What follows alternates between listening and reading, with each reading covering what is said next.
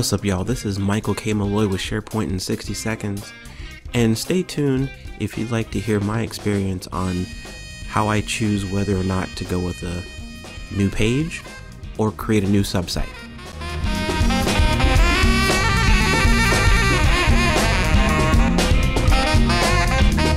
So in this installation, I'm just going to talk about why I would actually create a page instead of a subsite. So let's just assume that within the site that I'm working in, all of the document libraries and lists and all the goodies that I need to function live in the site contents here. So these things are, I know that I want to put together the NFL teams and the Major League Baseball teams. So do I really want to create a new subsite called sports teams? I could, but there's an alternative. I could just create a page. So I know that these items live within the site. So all I got to do now is just go back to the home for this particular site, homepage for this site.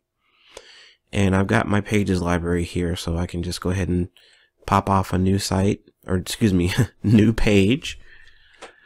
And we'll call it sports teams. Now, I'm going to do it the way that it should probably be done, so that you eliminate the spaces in the URL.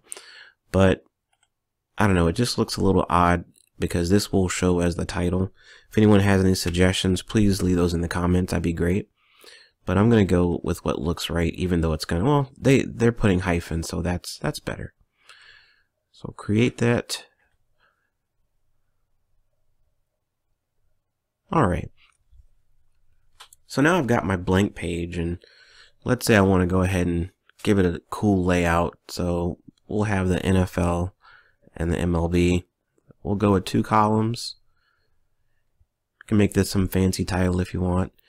And I'm going to bring in those 2 elements that already live on this site. Click on Insert. We'll go to App Part.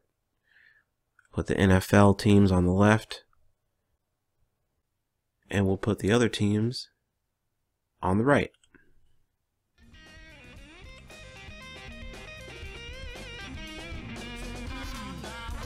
So there you go. We accomplished all that without having to add complexity by creating a subsite. If you found this to be helpful, please share it. I bet someone else is wondering the same thing. We want to help everybody out. Please subscribe.